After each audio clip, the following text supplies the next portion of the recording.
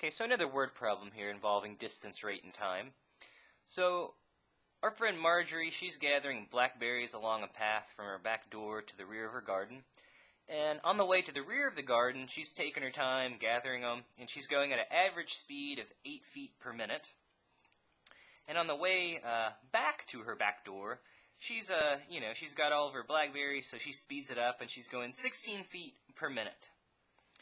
If we know that she was out there for a total of 21 minutes, we want to know how far in feet is it from her back door to basically to her garden, to the back of the garden. Alright, so again, we're going to use distance equals rate times time. So let's think about it. Here's her back door of her house. There's the garden. Okay, so on the way out, there's some distance. We don't know what that is. We know that the rate on the way out, we said that the rate on the way out was 8 feet per second. And again, we don't know exactly how long she walked. So we'll use, just let t denote the number of seconds that she takes going to the garden. Well, okay, let's see. On the way back, again, it's going to be the same distance. We know that her rate is 16 feet per minute.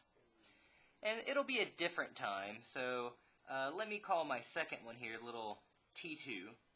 Maybe I'll put a little subscript of t sub 1 on the first one. So it took some amount of minutes when she walked out, and some different amount of minutes when she came back.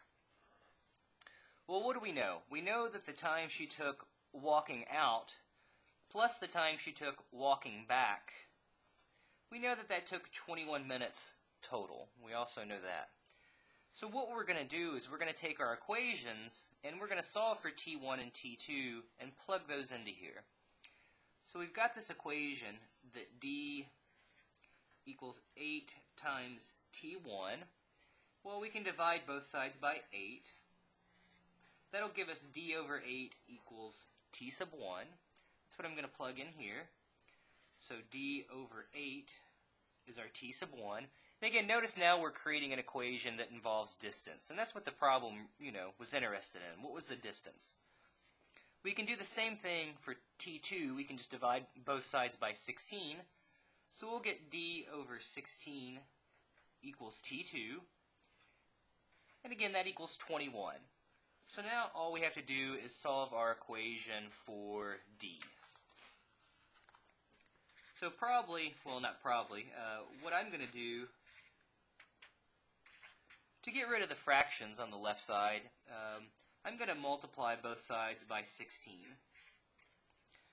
Okay, so we would get 16d over 8. 16 over 8 would be 2d. Then we would get 16d over 16, so those would cancel out. Let's see, 16 times 21, I guess 16 times 20 would be 320. If we add another 16, that looks like 336 to me. 2d plus 1d will be 3d. Last but not least, we'll just divide both sides by 3. So this will reduce to just 1, 1, 2. And that's going to be her solution. So the distance is going to be 112, and she was walking in feet per minute.